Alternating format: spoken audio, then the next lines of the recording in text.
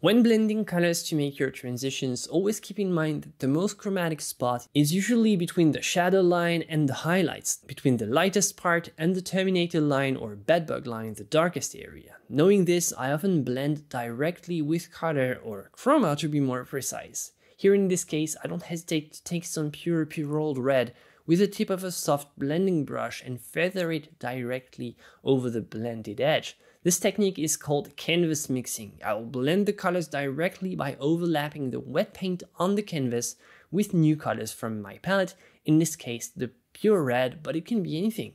Use a blending brush, a soft brush that's designed to create smooth transitions, or simply an old worn out round brush that has lost its pointed tip.